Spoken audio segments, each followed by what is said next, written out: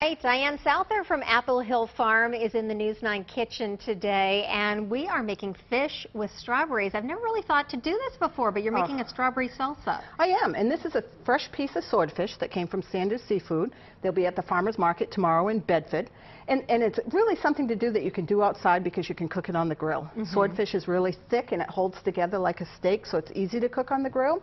But what you want to do is you want to start out with a non-metallic dish, and we're going to put some balsamic vinaigrette in the bottom of it, just about 1/3 of a cup. And we're going to coat the fish while you're warming up the grill. So you don't want to cook it for too long, maybe, 10 minutes tops. And then you're going to take it out, pat it off, and then you're going to grill it on top of the grill. It takes about 15-20 minutes, depending on the thickness. This one is a little bit thick. And then we're going to make a salsa that we're going to put on top and serve it with.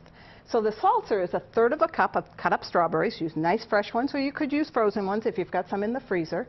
We're going to add a couple of green onions, a little bit of cilantro, of course. That's what makes the salsa good. And then this is the only thing not from New Hampshire, is a little bit of lime peel. And I've just shredded that up. And then to that, you're going to add just a tablespoon of red wine vinegar. And then it's just a matter of tossing that up. And you can mix this up while you're cooking the fish outside so it can sit for just a little while. And then you just want to stir it up until it's well coated, and you can smell the cilantro come out, and it just kind of cooks all together here. You don't even have to cook it. You're going to serve it raw right on top of the fish when the fish is done. What a great idea. And, kind of get the sweet, salty bit from the vinegar and the strawberries, right? Oh, it's great. It's great. And you can use it on salmon. As the holidays coming up for the 4th of July, everybody has salmon and peas. You could do this on top of salmon as well. Yeah, that sounds great. Now, I know that you're involved in a lot of different farmers markets around the state, but there is the one in Bedford. Tell people about when that is held and where. It's Tuesday afternoons from 3 to 6, and it's at the Catholic Church, St. Elizabeth Seton on Meeting House Road, which is just off River Road, so it's just a little bit south of 101. It's real easy to get to.